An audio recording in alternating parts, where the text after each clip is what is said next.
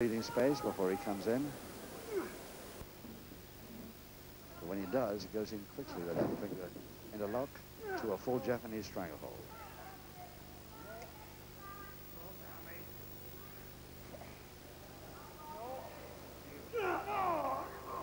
Remember Cullen's knee right in the back of Marty Jones. Trying to get a backbreaker out of it as well.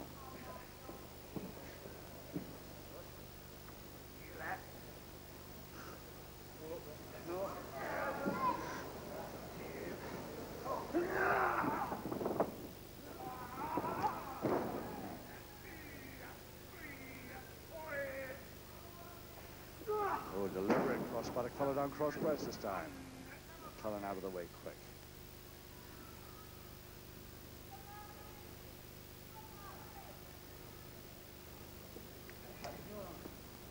A lot of pressure on that arm lever. Walked a little bit too near. Cullen, yes, turns the foot nicely in a toe and ankle. And has got the advantage now. That step over move.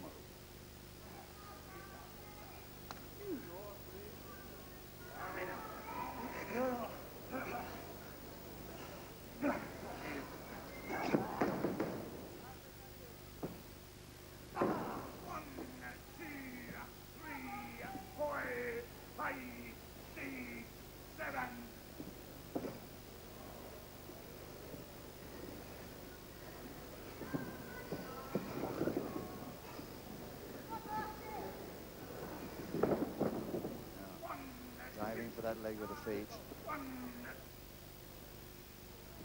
Shades of the great Japanese wrestler, heavyweight, Antonio Inoki. He uses that move an awful lot.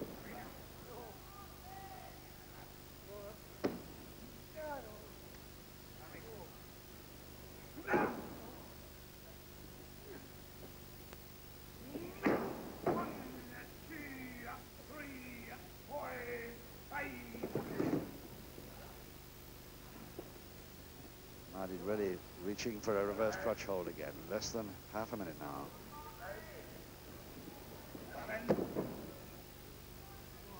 Figure four leg lock.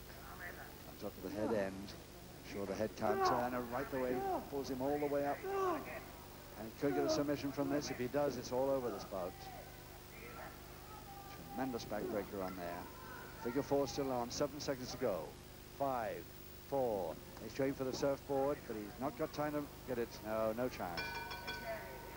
And Marty Jones looks up at the timekeeper, a bit mad at him for ringing the bell at exactly that moment when he was just going to look for a surfboard submission hold. But the way Cullen took that really was something to watch. Chic Cullen, who turned full-time pro in 1980. We first saw him in '81. 3 years as an amateur at the Allen Amateur Wrestling Club at Bridge of Allen.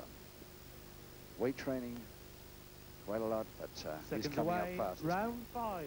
Round 5, 4 to go, and still Jones leading Cullen by 1 full the nil. Jones on the left in the dark strip. He's back to us now.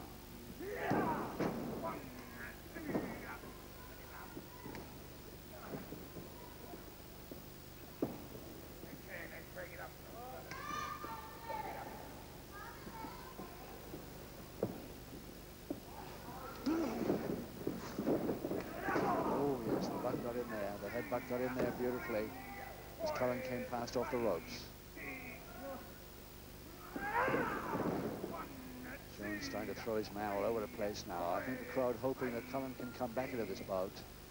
I'd like to see him get that equalizer. For the moment, it certainly doesn't look like it. Jones' experience really showing now. Oh. Nicely over the top collar. Oh, but Jones not going to fall for that. In fact, it's Jones that nearly caught it. And this time it's Cullen. Right nicely back on the head. And the weight went perfect. And Jones fell for that. Very angry. He fell for that one of his own tricks. Just 1 minute, 6 seconds into round 5. And it's the equalizer to Cullen. And a great one. And 1 minute, 6 seconds at round 5. The equalizing fall to the Flying Scots, Chic Cullen. the expected applause from the crowd. We'd love to see him come back from one fall down to equalize in round 5. But there are still 3 rounds to go, and I'm still a bit frightened that Marty Jones' experience might show. Second away, round 6.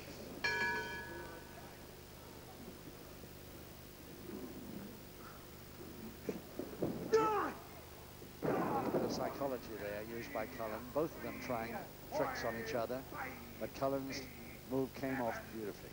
Forced Jones back on his head, held the feet dead right, and that was it. Now it's Jones starting for a full Boston Crab attempt. If he can get that leg right over the top of his opponent. There it is. Now the Boston Crab full on. Can he get the submission he wants from it? No, he's going to be released. For some reason, he just decided to release there. Thought he's not going to give, I'm not going to strain away at this. Tries for the further shoulder press, but hadn't got enough room. The ropes got in the way. Butt to the stomach. Follow up the headlock and strangle. No strangle in double pickup, actually. Yes, the left arm should be around the neck, just about. There's the stranglehold and headlock. Turning the head with it.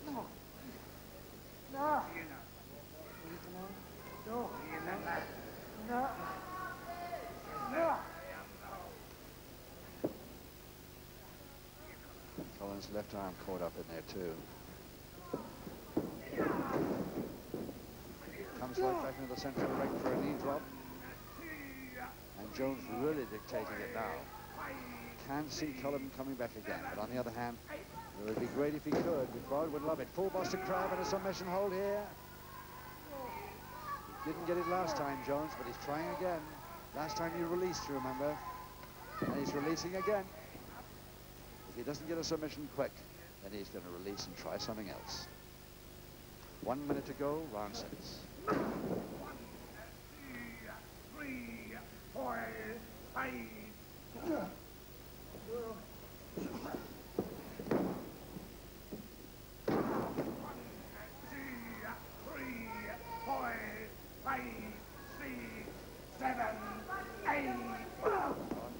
At 8.5 and 9. Takes him in reverse beautifully over the top, and Jones and Cullen doing beautifully there and almost gets it, and only just thrown off at 2. Jones smiling now, but he was worried then, and even congratulates his opponent on that move, which nearly got him. That could have been the winner for Cullen. Forward leg trip, 15 seconds to go. Jones on the attack again. 10. 5 seconds. Now, he's left it too late now.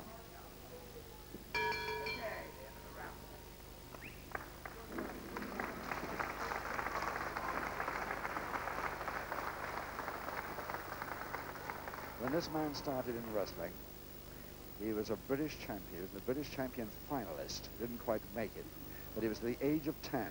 And believe it or not, he was beaten by a boy of 16 in that final. So he started really young. And he seems to improve all the time, this man. Seconds away, round 7. Round 7, just 2 rounds to go. Still 1 fall each then. Cullen versus Jones. Cullen, who's never held a major title at all. Jones, of course, who has both light heavyweight, mid heavyweight, and heavy middleweight. But hasn't got any of them now. Nicely, forearm smash right on the cross there, right across from the ropes. Get it. Oh, beautiful drop kick, and that could be it. That could be it. I'd be very surprised as you see if Cullen gets up from that one, and another one on top of that. Oh, really in trouble now, Cullen. And Jones going in now for the slam and the cross press, which must be the finish, surely. Had him weakened so much, but no, he still can't get him. Oh, I could have sworn that was it. How Cullen got out of that one, I don't know, but he did. He's still alive. More posting weakness. Nicely switched. Switched. Cullen, one last despairing effort. It looks like punch hold and slam cross press. Thrown off quite easily. Oh, going for the clutch hold, but Jones got him in there first, and very nearly folding press, but very near the ropes, but he's got it. And Jones with that sideways on folding press in just 1 minute 30 seconds of round 7. Jones the winner by 2 falls to 1. But what a bout.